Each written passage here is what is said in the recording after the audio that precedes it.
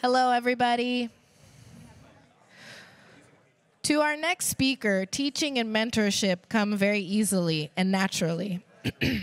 This is dog lover and Pantheon outreach manager, developer outreach manager, Tessa Kriesel. She wears many hats in her life, all with sass and finesse and fantastic style, if I do say so myself. Including lead organizer for WordCamp Minneapolis and founder of Outspoken Women and Coders of Tomorrow. Please enjoy Tessa while she teaches us the building blocks of Gutenberg.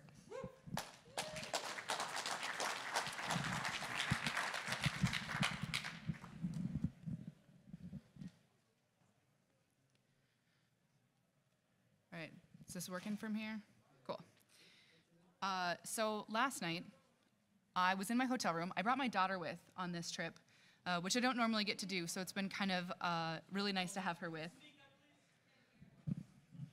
Here, let me move this so it doesn't fall here. All right, can you hear me now? Okay, cool. So I brought my daughter with on this trip, which I don't normally do, which has been really exciting. She makes me smile, and as any of you who have kids probably feel the same way. But last night, we were messing around, and she decided to start singing like the Let It Go song from Frozen. I feel like we're all probably pretty familiar with that. Yeah, she's 3, so she's like little, so it's cute at this point. Pretty inspiring because she is all about the moves and singing and doing all the things that Elsa is doing. And so as she's doing all of these moves, I can like feel the sass like coming out of her arms.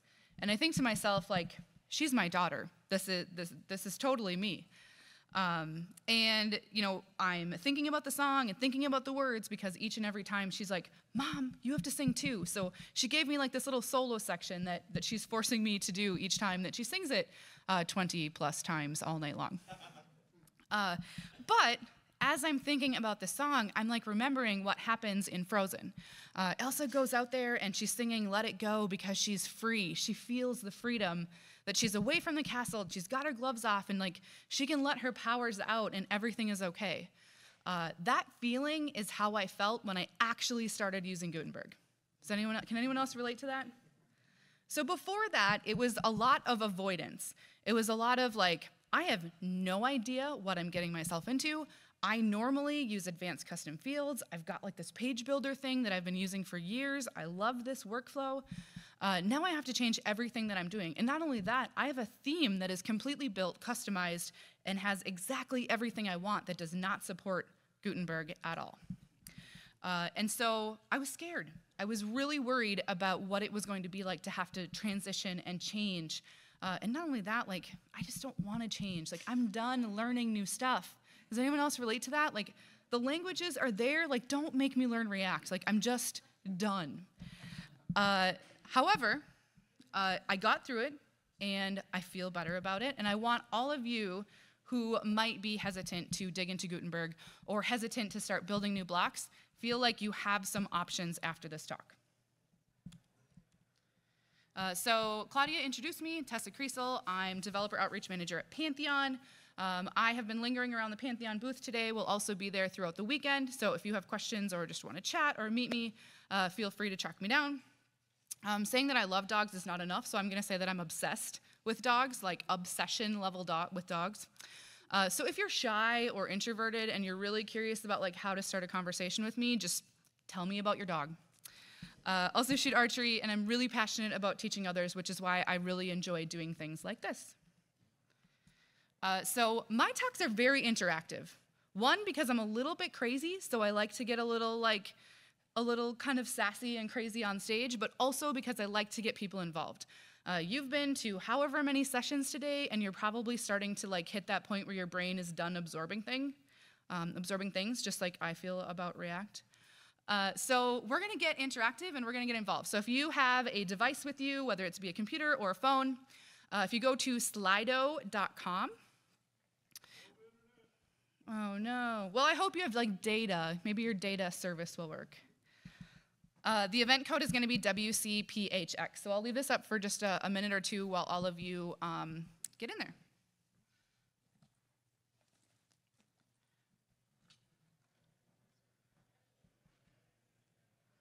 I promise it's worth it if you're trying not to do it.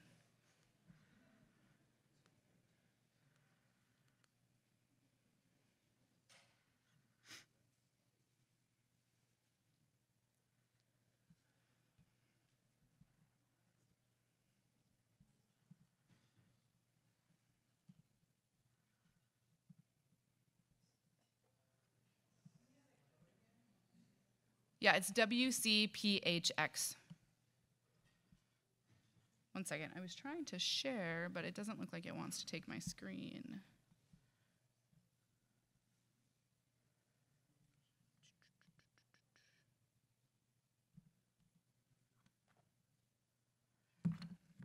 All right, is everyone in?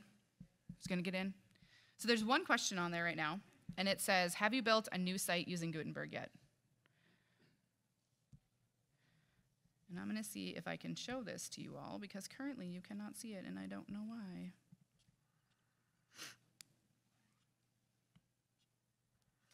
Also, the internet is really not working super well. Did you guys know that?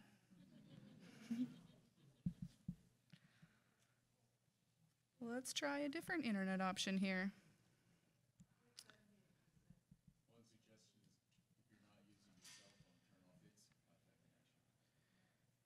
Yeah, I'm in a hotspot for my phone. That'll be better. All right. So that doesn't solve my problem of not being able to share with you all of the answers, which is the coolest part of this presentation. So I'm just gonna have to look at my screen and explain it to you. So have you built a new site using Gutenberg yet?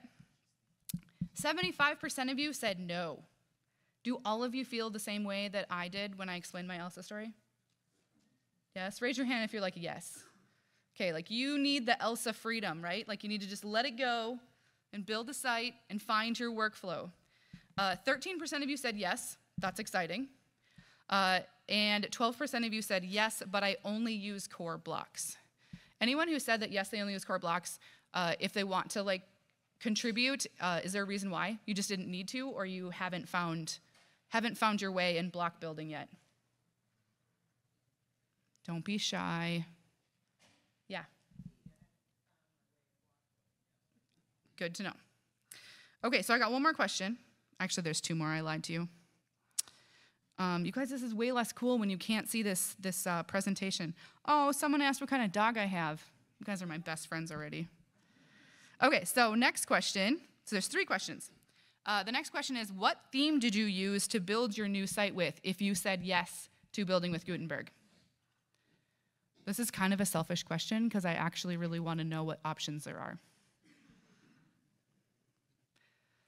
While everyone is filling it in, I ended up using WP Rig, which I strongly, strongly recommend. It is a very good workflow for development and building SaaS and making sure that I'm doing all of the testing that I need to do for my PHP as I'm actually building it out. It is top notch. I'm getting lots of good answers here. WP Rig is on here a few times, which is great.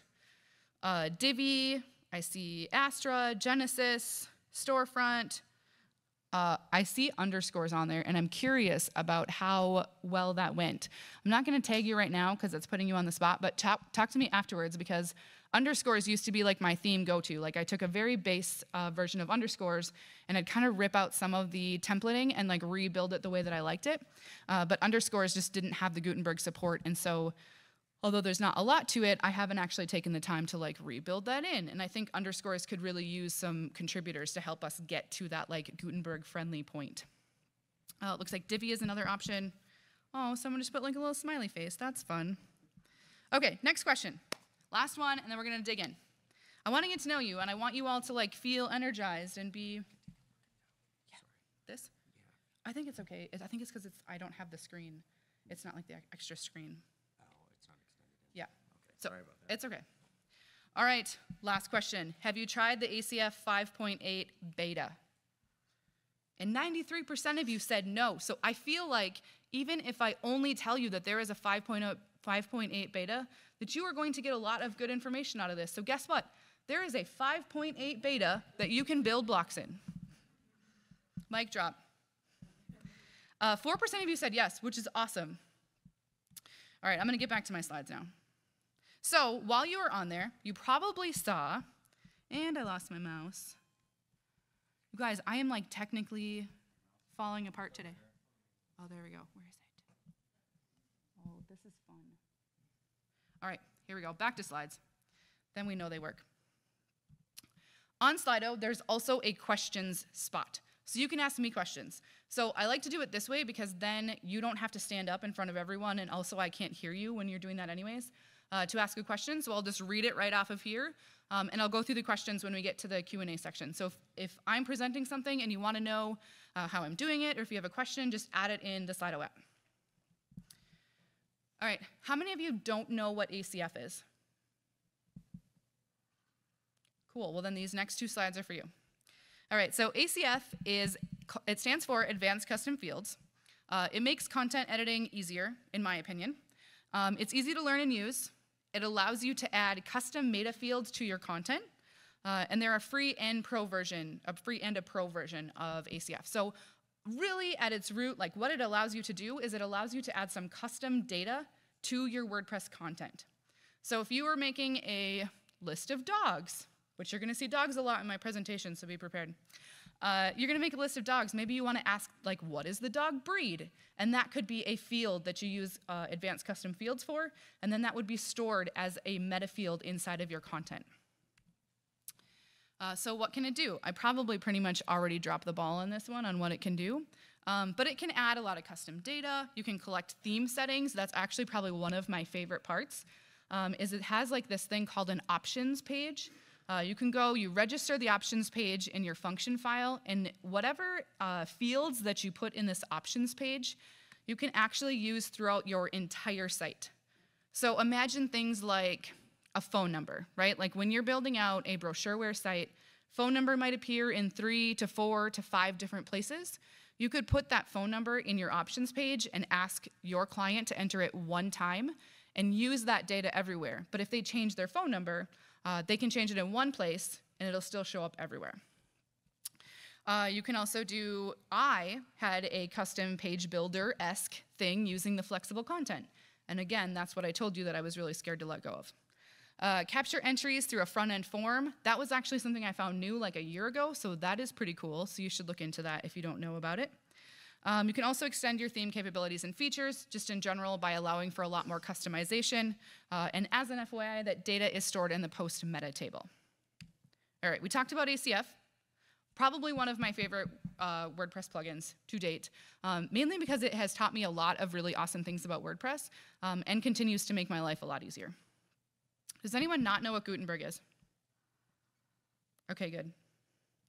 I don't have to explain to you what Gutenberg is, which is good. Gutenberg being the new WordPress editor, allowing us to do a lot of modular, what I consider like modular design, and a lot of things that I think WordPress has actually been missing for a long time. Why not have things in a modular fashion so that you can say, here, client, here are the things that you're allowed to do. Go ahead and make your own marketing pages. You don't have to come back to me and build out all this stuff for you just because you want a page to look different. So I had the first site that I built that gave me the Elsa freedom, which was so good. I started building out the homepage and got 90% of the way there without any custom blocks. I was able to use the core blocks. I had headlines, I had paragraph text, I had some columns, I had a full width image. I was able to get 90% of the way there and not even have to talk or even think about custom blocks, which was where the Elsa feeling came in. You guys feeling it now? Like 90% there. And no development really went into that, hardly at all. But I had this like promo slider that the client wanted. They wanted a slider, and why there's not a slider in the core blocks is really beyond me. So I had a slider that I had to build out. So there was a couple different options, right? I could learn how to build my own block. I could see if there were other blocks out there. I could spend hours learning React, which I probably should do, but I'm really, really avoiding doing. And so I had to figure out what my options were. So ACF is in a beta, so I didn't actually end up using ACF, but it did give me the opportunity to dig through the beta and figure out exactly what it could do. I did end up finding a slider that is already out in the wild. There are lots of really awesome blocks that are already built that are all out there. So if you haven't embraced building yet, start to find the things that you build, find the blocks that you like, and just do it because you'll feel very good when you do. All right. So ACF 5.8 is in beta version. You can only get this version of ACF if you are a pro member, which I strongly, strongly recommend that you do anyways. It's $71, it's for a lifetime, and it's on unlimited amounts of sites, so the cost is pretty minimal. But it has a function of ACF register block. So in this, we can register a new block without writing a single amount of JavaScript. Amazing. So I'm going to show you what an example looks like. This is pulled directly from the ACF website, which their page on this functionality is quite thorough and really good, and you could very easily read up on all of this yourself. But essentially, we go into our functions file, we add some information saying that we want to utilize this function, we create that, we give it the settings that we want, and then that block is available to us. So for those of you that are familiar with advanced custom fields, at the end of the day, you can go create your field groups. You put the fields in that you want to use, and then once you register this block in this fashion, choosing the block that you registered is then an available option for where those fields will appear. All right, so let's talk about the settings. So there are quite a few different settings with it, and it's not that they're overly difficult, but there was just a few things that I learned as I was digging into this. So at its root, these first four here that are listed are pretty easy. So what's the unique name? That is, the case-sensitive in my code name. We've got our title. What is that display title? So that can be whatever we want it to appear on the back end of the site when you are creating a new page. We've got our description. So it's a short description explaining like what the block can do. So I'm going to show you a hero example in just a minute. And so for that one, it could have been, it's a hero block with an image background and text and a CTA on top. You choose your category. So if you've used Gutenberg yet, you will notice that there are a few different categories of where you can sort your blocks. It might be common, it might be formatting, layout, widgets, embeds, whatever you'd like. So you just say what category this actually fits into.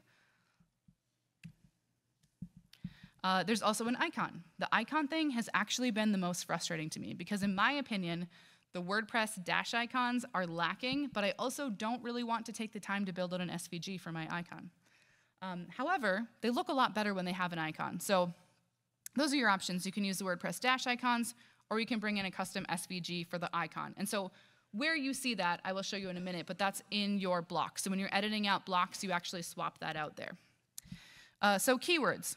So as you're starting to add a new block, maybe you want like a column block and you haven't used it yet, or maybe it's not appearing right away. You can start to search, and if you type in like column, it'll pop up with the blocks that are correlated with column. So in my case, I did a few blocks that I'm going to show you. So I did a hero block. So if I search hero or if I search image, I want my block to appear. We could also do like a call to action because there's a call to action inside that block. I also did a couple blocks about dogs, which you guys will be super excited to see, I'm very sure. And so I put dog and puppy and rescue as my keywords for those ones. So it's anything that you think someone's going to search to find that block. So post types, so you can restrict this to pages, posts, or either of one. And then mode. So mode is a pretty important decision. So you've either got your edit mode or you've got your preview mode. So when you think about edit mode, that means that when you're looking at your page in front of you and you can see your content, edit mode means that you are not seeing what the output appears like. You are seeing what like a content entry or an editing mode feels like. And then you have to save it, go to the home page or go to whatever page you're working on and actually see what that's going to look like. Where preview mode allows you to see the output and what the template is actually looking like right inside of your page. So if you're doing things like a hero block, you probably want to see what that looks like, or you probably want to have that in a preview mode. So those are kind of the two different differences there between edit or preview. And I'll show you exactly what that looks like in a minute. Maybe it's going to be 2 minutes though, because I keep talking. Align. So that is if you want to set a default alignment. So if you've been starting to work with Gutenberg, you can see that there's a left, there's a center.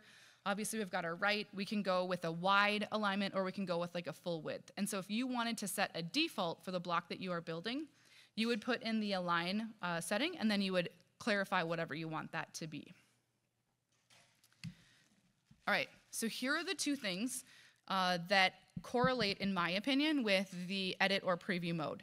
So you've got two options for how you want to spout out what that is going to look like, right? So we've got our block. We can edit it in the back end. We've got our fields and advanced custom fields. But now we need to actually see what that looks like.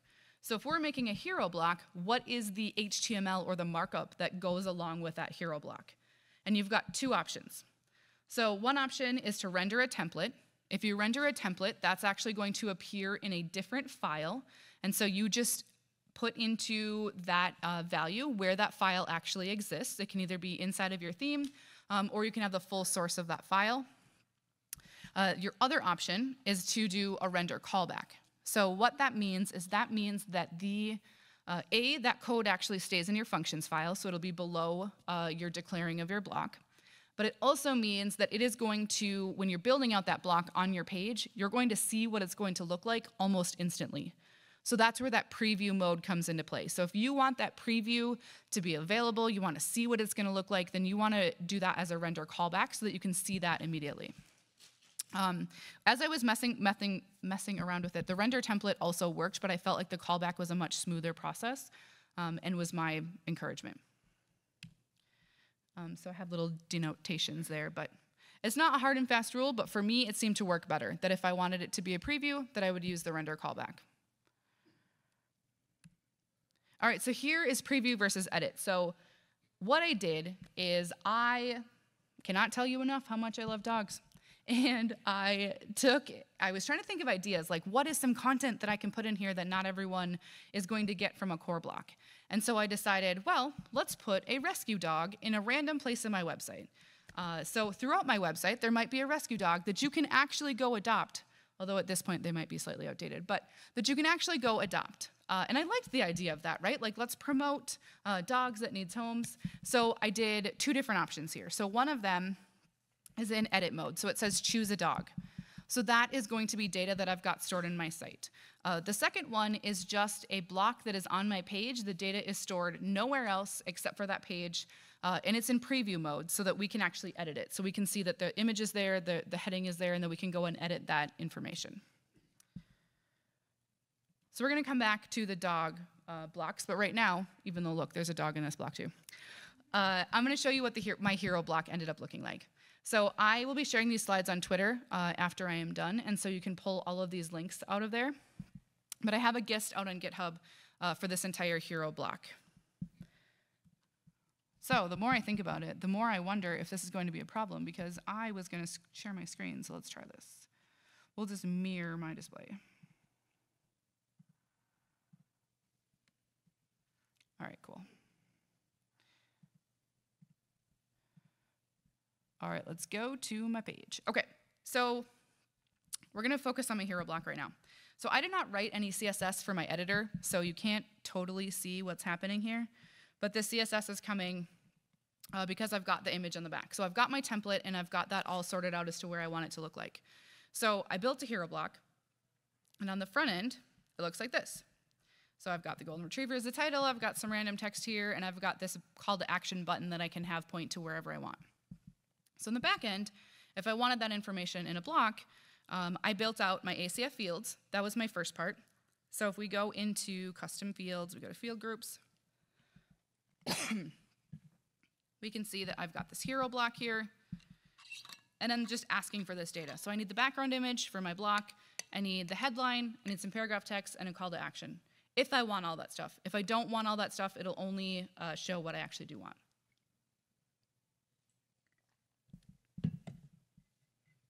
All right, so I made that block.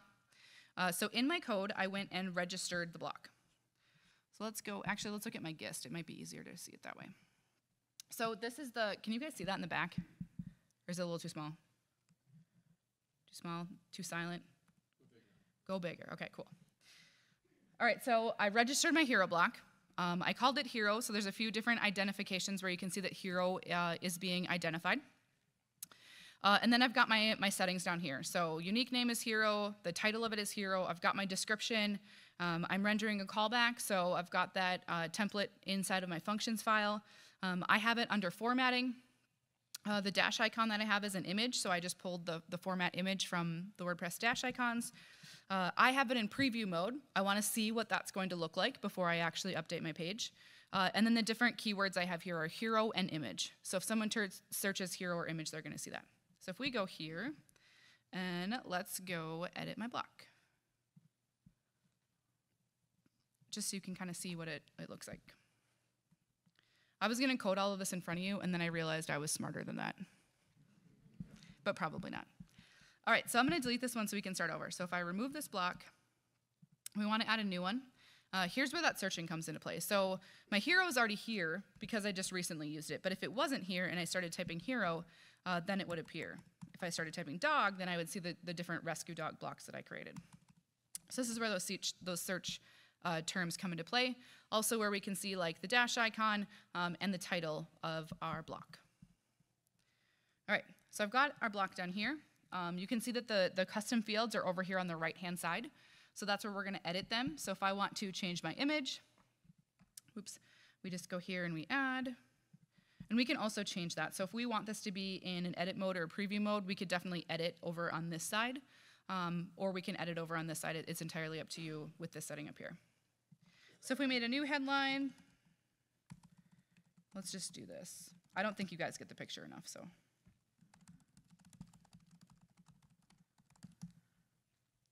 Do that. Maybe we want a call to action. Let's say that, I don't even know if this is a website. I feel like I should know, but I'm guessing that it is a website. Dogs.com. All right, so I've got the data that I want to appear in my block. As you can see, like I said, I didn't write the CSS to make this adjust necessarily to, so on the front end, I actually have the font color as white because most of the imagery that I'm constantly adding is dark or has like a dark overlay.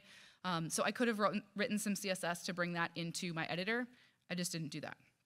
Then I would actually be able to see that a little bit better. So we can see here that my block is ready. Up here is the formatting. So if we want it to be a left, center, wide, or full width.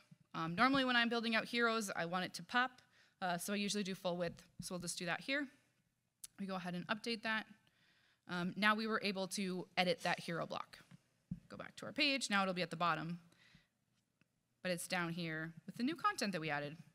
It really wasn't that hard to do. And this dog's really cute. I'm sure you all agree. If you guys don't like dogs, you're probably going to hate me, so I apologize.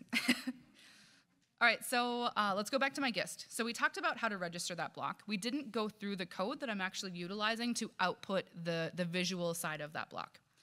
And so on the visual side, and I got all of this from the Advanced Custom Fields documentation, and you also can just grab this GIST if you want to get started. But right in here, you can see where the things that I made some changes to. So I wanted the ID to be hero dash, and then it will assign a block ID for me based on like the different blocks that are on my page.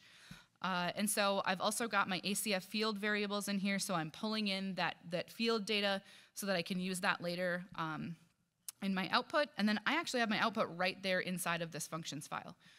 The hero block is a pretty simple snippet of code that I've built out.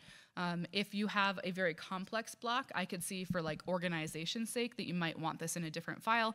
That's entirely up to you how you start to build that out. So I'm really just using like normal standards to write out what I want this block to look like. I've got a section, I'm bringing in my, my fields from Advanced Custom Fields, and that's essentially it. So I built a Gutenberg block in like a matter of like 15 minutes. That's exciting, right? Super exciting. You guys are not as excited as I feel like you really should be. Like, get your Elsa, like, freedom going, come on. But it was great. It was super great to figure out that, like, this doesn't have to be a scary thing. And even though ACF 5.8 is still in beta, it is something that they're focusing on releasing now that they've updated the latest version of 5.7. So it is going to be in a production status, like, very, very soon. And honestly, like, my level of comfort and confident in Advanced Custom Fields, like, I would feel comfortable putting this on a site as long as I knew that I was monitoring and maintaining that site until it got to production. All right, so the other thing that I wanted to look at, and I've been blabbing for a long time. I thought I was going to be done early. All right, so the other thing I wanted to talk about was that with the rescue dogs, my idea was to put a block on my page so that I could just fill in the rescue dog information as I wanted to freely at random. So fill in the rescue information and be able to add that in there and have it in there. The one thing that I thought about was, okay, if I want to put rescue dogs in my website, wouldn't I want to store that information so I could possibly output the dog in multiple locations, right? Like, why would you want to enter that information again? So I decided to start messing around and figure out, could I create a custom post type and then pull the data from the custom post type into my block? And it was trickier than I thought it was going to be, but I did end up figuring it out. And so that's how this edit mode is. So I've got this like, and I don't actually know how to pronounce her name, but she is like in Philly. So if anyone's looking for a dog named Nene or Nina, what'd you say? Nene. Oh yeah, that makes way more sense. Okay, Nene, let's go with Nene, because I mean, like, that makes sense. That you could pull in the custom field for that. So I'm actually rendering a template to do that. And so what I did is that I registered my block like I registered any of the other ones and started to use what would be like an output for grabbing custom fields, right? Like, we can do that. It's just a query. We pull in the custom fields. We bring in the information we want. We just point our block over to that template file. And that was even more liberating because I'm like, oh, I can start to take custom content and I can build this out and create my own blocks, and all using advanced custom fields and no bit of JavaScript, except for maybe if I have to build a stupid slider, but that's it, right? Like, I can build these blocks without React. So just because of curiosity, I will show you what I ended up doing here for my block. So basically the same thing. I pulled in the field. So Advanced Custom Fields has like a post object field, and that's what I used for the block. So when you go to actually edit out your block, I'm just calling for a post object. You can select from the post objects that I've given them. I've limited it to my rescue dogs. And then I'm pulling that in. And basically I'm using all the same logic that I would be using from Advanced Custom Fields if I wanted to do this any other way. And I'm bringing all of this in. I've got a few different changes in order to render my template, and that's about it. So that also was like very liberating. I'm like, cool, I can store data, and I don't have to do this on a page level, and create a block with that data. So that's as far as I've gotten, but I really feel like if I spend some more time on this, I can turn all of the customized page builder, flexible content that I used to use in ACF into custom blocks without touching a drop of React. All right, so I have like no more slides, I think, because I basically like whipped through and explained things. So, Q&A. I'm going to open up my phone, but if you have questions and you didn't put it in Slido, then I will definitely take those questions. So my favorite question, and whoever you are, you're my new best friend. They want to know what kind of dog I have.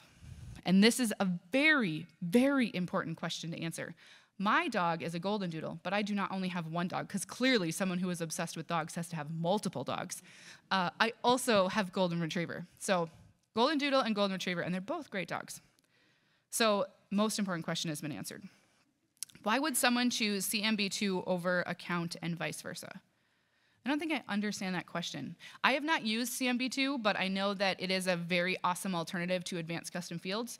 I cannot answer that question, but I strongly suggest that you look into it if you're curious about it. How can you style the admin block differently from the front end for a similar, more ACF-esque experience? That is a good question, and I have not dug into that yet. I know that you can write CSS for your editor, and so I would presume that anything you feel empowered to do on the front end, you could be empowered to do on the back end through the preview mode and also through writing your own CSS to make it appear the way that you would like to. Can I make my own blocks category with settings? I do not know. That is a good question, and if you figure that out, you should let me know because I would also like to know. Does anyone know the answer to that?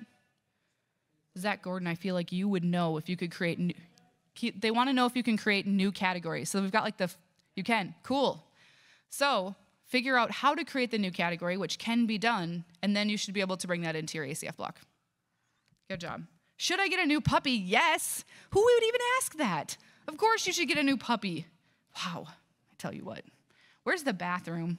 Come on. The bathroom's down the hallway to the left at the end. Any known problems with the current beta? I mean, it's a beta, right? Like there are problems with every beta. There's a reason why it's in beta. They're not 100% confident that it is in a production level. I don't know. Well, Michelle, you have one?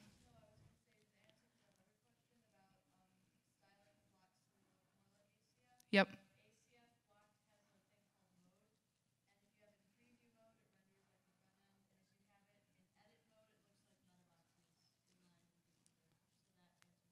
Did you guys hear that? Preview versus edit mode is how you can kind of tweak that so it looks more like the ACF. So when I showed you Nene's example where I was like just selecting a post, that would be like your edit mode, where you can see it in terms of like an advanced custom field setting, if that's what that question was asking. What is ACF? Come on, people. I covered this already. When do you plan on learning React? Who put that? Never. No, I'm just kidding. Eventually, but I actually have like a super, super amazing, awesome job where I don't actually have to be a developer in my day job. I just used to be a developer. I shouldn't say used to. I'm still a developer, but I used to do it on a day-to-day basis, and it's not a part of my normal job. This website that I was building, where I was 90% of the way there, is actually like a freelance project that I was working on. So eventually, I will probably learn React, but today, I don't actually get paid or have to do that in my day-to-day job. So I don't know when that's going to happen, but I feel like possibly the person that added this might be able to help me learn JavaScript, because this might be like one of those kind of nice but also like learn JavaScript harassment things. Is Pantheon currently? Yes. Pantheon is hiring developers. Whoever said that, please come and talk to me. So I'm gonna like take the last minute to do a little like selfish ploy that Pantheon is definitely hiring. We are actually looking for someone on our marketing team to like build and work on our websites, which would mean that you'd be like a WordPress and a Drupal dev. But we are constantly hiring people for our engineering team. We are also constantly hiring people for a variety of different places. Roy, did you put this question in here? No. You're like looking at me, so I thought maybe it was you. But we have like lots of open roles. So if you have any questions, some of them have actual locations denoted in the job. I'm gonna tell you a little secret. Nobody tell Pantheon this, but they will likely consider you to be remote no matter what the role is. Shh, that's between all of us. The theme that I said that I liked is WP Rig. It is managed and contributed to by a bunch of really, really smart people, like people that I am very happy to call people that I know and maybe even possibly my friends. So WP Rig, perfect, awesome theme that you should definitely look into and use. We got like 2 more minutes, and let me see if I missed any of these. Which beta did I use? I used the latest beta, so I think it's like 5.8.3, I believe is the beta that's out right now. Let's see if I skipped any silly ones and then come back to them. Would it be possible to rebuild a horrible theme? You guys, I feel like this is going to be a really good question. That your client loves, but slows down your site, onto Gutenberg with custom blocks, and would it be faster? I think that really depends on why it's slow. There could be a number of reasons contributing to that. And so I would say if you're going to rebuild it and your client is willing to pay you for that work, that you evaluate the reason why it might be slow currently. And maybe you should use really good hosts that can help with speed and performance. I'm not going to name any, but there are some out there. Who could?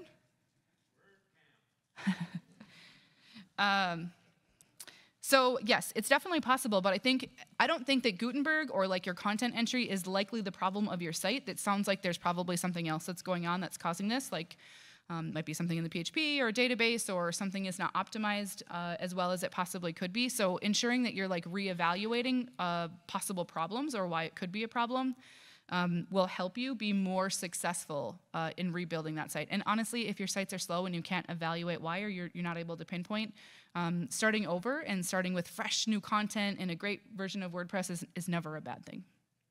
All right, so we are out of time. Thank you all for listening to me talk about dogs for a really long time. And let me know if you have any questions later. What? What? Oh, yeah. Oh, also, and I said this already, but I'm going to say it again. And so I'm going to make you guys have to do something. You all have to follow me on Twitter, okay? Because I'm like trying to get more followers, right? Because that's the cool thing to do. And I will post my slides there. So Tessa K22 on Twitter. Thank you.